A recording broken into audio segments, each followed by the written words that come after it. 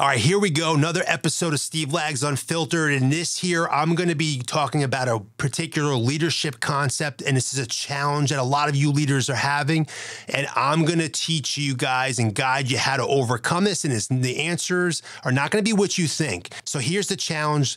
Leaders that are having an issue where they have higher expectations for the performance of a team member than that team member might have for themselves. Let's go. And now, introducing your host, Steve Lags. Okay, so number one, if you're a leader and you think that the problem right now, or the challenge, I should say, the opportunity is that you have higher expectations for the person that you lead than they have for themselves, I would just suggest right at the beginning, don't take it at face value, because there might be more to it than you actually realize. And in order to effectively overcome this challenge where you're frustrated, you're getting some resistance from somebody where you're coaching them and on giving them some great feedback on how to get better, and it's just not being received well. And you walk out of that meeting and you're like, man, maybe they just don't expect that as much out of themselves as I do out of them. I see a lot more potential. I'm going to show you how you overcome that, okay? Now, first thing is there's 4 key components that you have to establish as a leader. They're a prerequisite to be able to work through a situation like this, or frankly, most leadership challenges that you're going to be able to come into. The first one is being a visionary leader. Now, it is super important to be a visionary leader. Now, when we traditionally think about being a visionary and a leader, we think about, okay, the company, what's the vision of the company? Where is that company going in 5 years from now, 10 years from now? What's that look like? Where are we taking this? Like, what's the big vision of the organization, and how does everybody see themselves coming along for that ride? Or within a department, what's the vision of this department, where we are now, and where are we going to take this particular department that I'm leading in another 5, 10 years from now, and how amazing it's going to look when we accomplish all these goals and then grow it and developing it. But what's really important as a leader is also to be able to be the visionary of the people that you lead. And what I mean by that is, in addition to what we just mentioned, the company, the department, you've also got to see the greater vision within the greatness that lies within the people you lead. Like 5 years from now, 10 years from now, what could that bigger picture look like for that person? You've got to have a belief and the ability to see the greatness in the people you lead. And I can promise you there's greatness in everybody that you lead. But if you're not able to see that in them, it is going to be extremely difficult for you as a leader. You're not going to be able to be as effective. And I will tell you, number one, if you have low belief in yourself or low belief in general, if you have low confidence as a leader, it is going to be really super challenging for you to see that in other people, because to the level that you believe, you'll believe in others, because you're not going to believe more in other people than you believe in yourself. So you, as a leader, it's important for us to develop our belief, our self-confidence, do things that are really hard and overcome them and accomplish them. So we raise our confidence and we can see a greater picture of not only ourselves, but the people that we lead. The second part is earning the trust and respect of the people that you lead. In order to be an effective leader, you've got to earn the trust and respect of the people you lead. And the key word here is you earn it. You don't command it. You're not entitled to it. Just because you have a job title does not give you trust and respect. Now, how do you earn trust first? You earn trust by doing what you say and saying what you do. Your word has to mean something, and then people will learn to trust you. You've got to have a credible track record of accomplishing things that now you've got credibility, you have expertise, you've done it before, you've been the example, you continue to be the example. And it's not just you've done it once or twice, it's something that you've consistently, a pattern, a trend over a long period of time that you've established, that you're consistently showing up and providing results. And so when someone new comes in, you have a track record of history. Okay, they might have some awareness of this. If you're on social media, you might get a little head start because you've been transparent with your life, and they've maybe, if they're smart, they took a look into it and research a little bit. And then they can see some, okay, wow, I learned a little bit more about them. I trust them. The more that someone knows you, the more they trust you, the less you share about yourself, the less they're going to trust you. If I'm a leader and I'm like, hey, this is my personal life, I'm not sharing this, I'm very like private and everything, it is going to be a lot harder for people to trust you because they don't know as much about you. But when you just open it up, because I'm very proud of the life I'm living, it's something that should be celebrated. It's a great example. It's something that I want to share with you because I want more people to know me. Then they're going to really be able to trust you a lot faster than if you're not. And how do people respect you? Look, you earn respect by doing what you say, same way as you earn trust. They're going to respect you when you have credibility. They're going to respect you when you're showing up consistently. They're going to respect you when they see you doing things that you don't want to do, but you know it needs to be done in order to get the results. Because look, if everybody just does everything they want to do all the time, we're never going to really accomplish our goals. Because what goal that's really challenged has been accomplished by only doing the things that you want to do. The whole concept of accomplishing a goal is accomplishing something that you haven't accomplished before, and you need to do the things you haven't done before, and probably most of the things that you haven't done before are things you don't want to do, and that's why you haven't done them before. So they're going to respect that when they see you going after it every single day. They're going to respect it when they see you, rolling up your sleeves.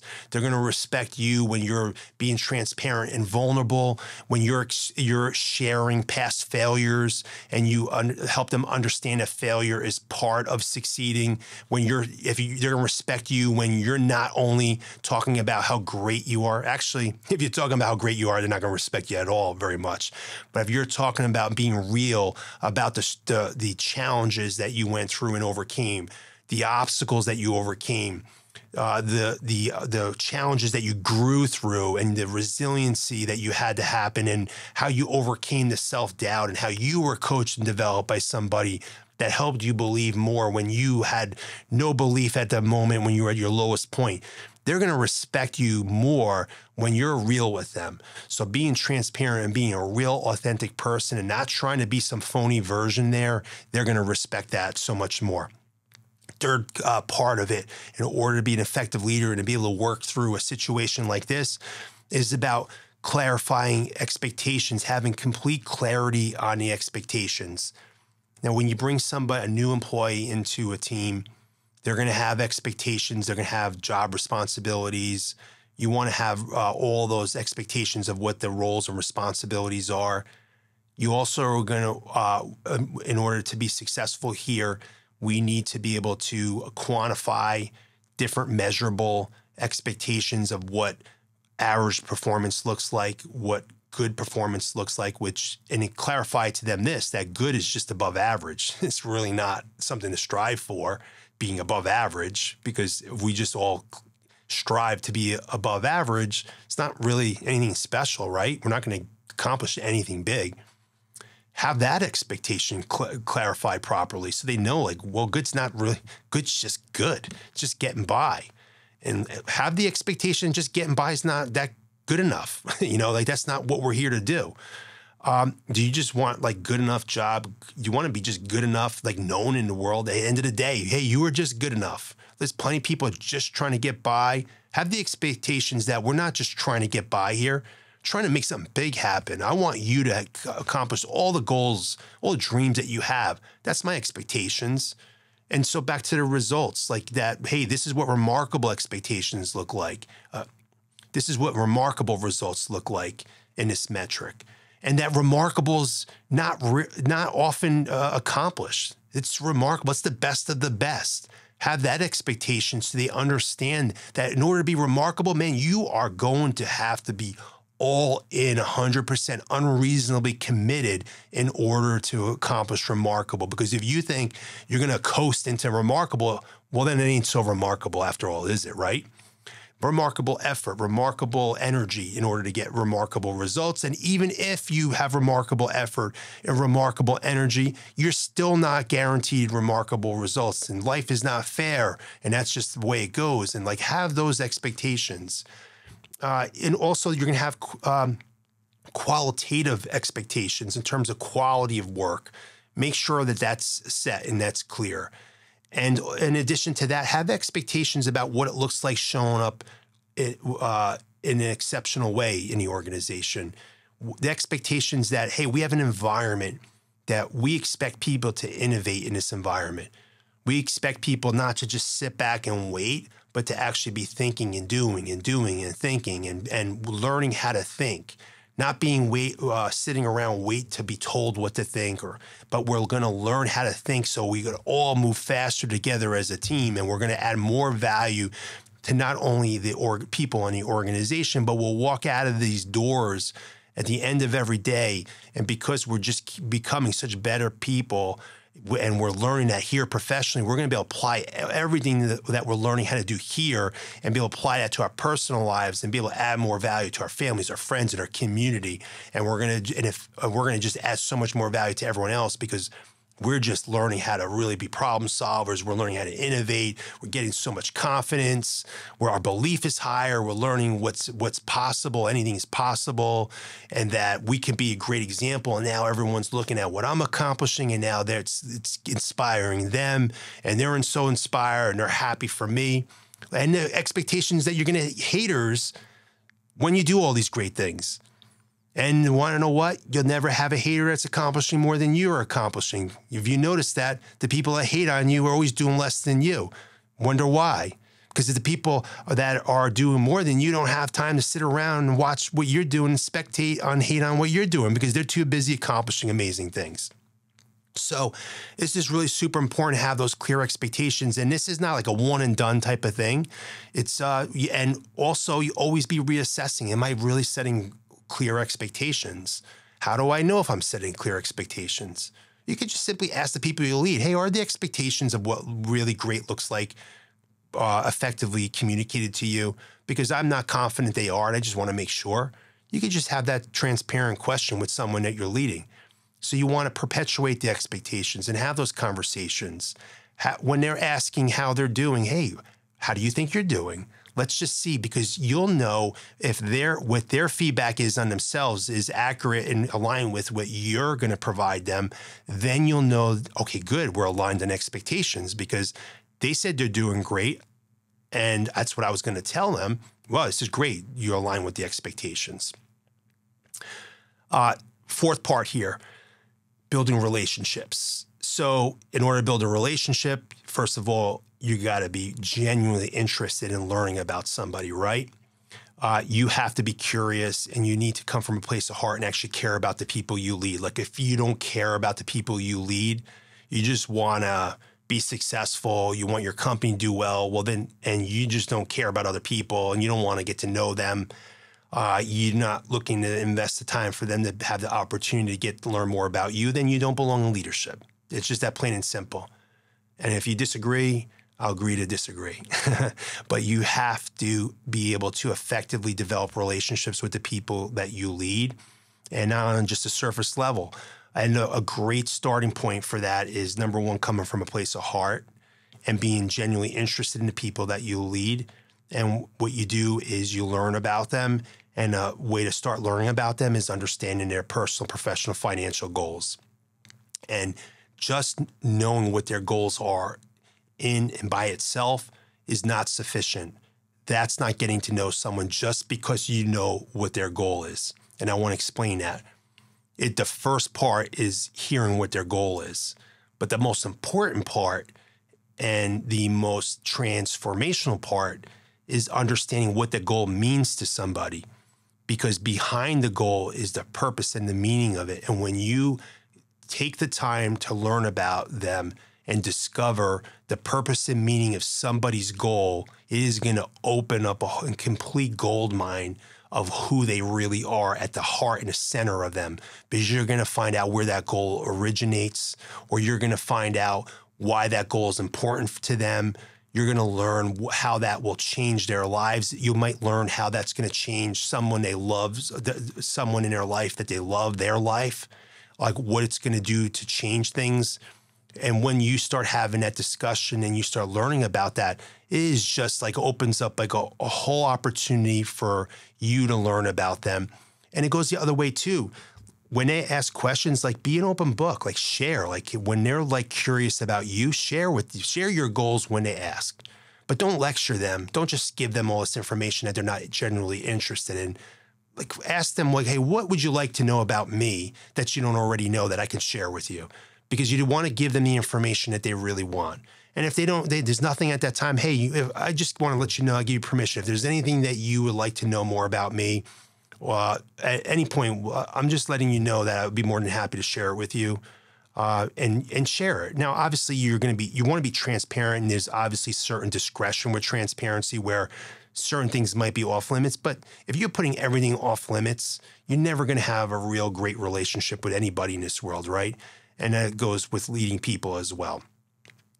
So once you establish these 4 key areas, you're a visionary leader, and that visionary leader is about being able to see the great potential in the person that you're leading. You've earned a trust and respect, which is not an event. It doesn't happen just like that in one day. It happens over time, and you're going to earn a little bit at a time. You build that up. You've done a great job of clarifying expectations, and that's also not just a one and done. That's something that's a constantly, you're going over, because sometimes expectations are going to increase as the person's abilities have increased, and you've built a relationship. You've developed a relationship with the person. In a relationship, same thing. It doesn't happen in a day. This is something that happens where a relationship strengthens over time and builds over time, one day at a time, like one conversation at a time, like one event at a time, where we suffered together. We did this like team bonding. It was so hard, and we all did it together, and we were able to overcome it. Or, hey, we overcame this obstacle together. We won together. We lost together. These are all things that build relationships. And it's not only about winning. It's about failing in a short run, but getting up every single time together as a team, together in a relationship, and getting back up and going and going and going. So now we are established what the 4 key components are to be able to effectively move through this. So if you have a team member where you at face value think that, hey, they expect less of themselves than I expect of them, but you don't really know for sure. Never assume, right? So there's a critical questions to ask. One is, does this individual truly setting a lower bar for themselves than I am because of broken beliefs, because of low confidence? Or 2, maybe this is a defense mechanism. It's more of a default mode because of their fear of failure, and they're kind of defending failure right now. So you need to understand that, right? So you need to work through that and have a great transformational conversation. But if you don't see a bigger version of them, you don't have a vision of their greatness, if you haven't earned their trust and respect, if you haven't clarified expectations effectively, communicated effectively, and if you don't have a relationship as also, this is going to be super challenging. So it's a prerequisite to be able to do this. So now, how do I do this? Okay, how I'm going to do this? I'm going to have an open conversation, a meaningful heart-to-heart, come from a place of heart conversation with the person, trying to understand what that experience is like in that moment where I'm giving some constructive criticism, some feedback about how to get better, and what their response is and what their experience is. And this is an opportunity to let them be heard. They need to be heard. This isn't a time for me just to come in here and just lecture. And a lot of us leaders, we're high drivers. We just want to go, go, go. And it's really, it could be challenging, but we want to be able to let them be heard and let's hear it.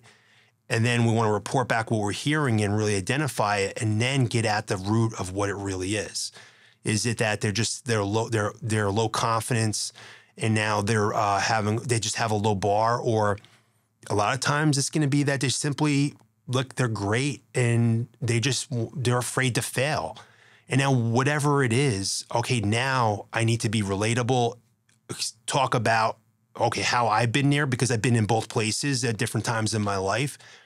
Pick that, whatever it is, identify it, make sure that I'm hearing them accurately. And once I did, I need to be able to relate to them, and I need to inspire them. And how am I inspiring them through that challenge? And this is not about right or wrong. This is just about life. And this is about like where somebody is at a particular moment in life in their growth cycle, and about helping them break through and get into the next level. And it could be one of the biggest obstacles to them accomplishing some of their biggest goals in their life. And that's what it's about at that moment. And as long as you have someone that's open-minded, they got a growth mindset, let's assume that you bring team members in, they got growth mindsets, they truly are motivated, they really want to accomplish their goals. You do this effectively, and you have all this built in, these prerequisites of effectively leading this situation already established, and you come from a place of no emotion, because only emotion is you just really care and you want to help them win, and you feel responsible for leading them, inspiring them, and effectively coaching and developing them. It's going to work out. And it's okay to have like these tension moments from time to time with people when you're coaching and developing people, because the highest performing relationships with coach and player in sports probably have the most tension moments, because the stakes are so high and because they're so invested and they want it so bad. But don't be the one that brings that. Be the one that what guides you through that, because you know that everything's going to be great at the end of the day, as long as that person's fully committed to their goals. So, hey guys, I just wanted to share a little bit about what it looks like when you're, maybe you're struggling and you provided someone feedback and you're getting some resistance, and you're wondering, well, are they expecting less of themselves than I'm expecting of them? And hey, this is how you can make sure that when those situations happen, that you're going to be able to effectively work through that as a team with the people that you lead, because that's super important. And, don't just ever take that as face value, because sooner or later, when you're coaching and developing somebody, when they get through a break point where they're about to grow, these situations happen. It gets tough. And some people, you're going to have this resistance, and it doesn't mean, it could be one of a couple things. And when you get to the root of it, that's where the development is. And now I understand what it is, and then we're going to develop that, not develop this we had some awkward conversation where, you resisted some me pushing you in a positive way. And that's not the real thing. The real thing is what's going on here. And important is, as a leader, you need to reflect back on all these conversations you're having. Okay, how did I handle that conversation? What could I have done better? Am I setting expectations clearly? Am I earning the trust and respect? Make sure that I have this self-awareness and reflect back on it. And you need to always be working on yourself. You cannot just make it about the person you're leading, be the only one responsible for getting better. And whoever your mentor is and whoever's leading you, what you need to do is share this experience with them, tell them about what you felt, what went well, and what you felt are the opportunities are for you to lead more effectively, and then ask for their feedback and get coached on that. Because if you don't do it and you're not the example of getting coached and developed, then how can you have other people follow you to get coached and developed? So for me, I never stop getting coached and developed. I'm always taking these opportunities to the people who can definitely effectively lead and coach and develop me. So, hey guys, I'd love to hear your comments, questions about this particular topic, and looking forward for any other suggestions of other leadership topics so that I can help you guys more effectively lead, improve your quality of life when leading, because that could be really challenging at times. But most importantly, so that you can coach and more effectively coach and develop the incredible people that you're leading in your teams and your organizations. We'll see you on the next episode of Steve Lags Unfiltered. That's all for today's Steve Lags Unfiltered Journey. Subscribe, rate, and leave a review to fuel your success journey. Also, be sure to listen to us on your favorite podcast channel or outlet. Stay tuned, stay unfiltered, and we'll catch you on the flip side.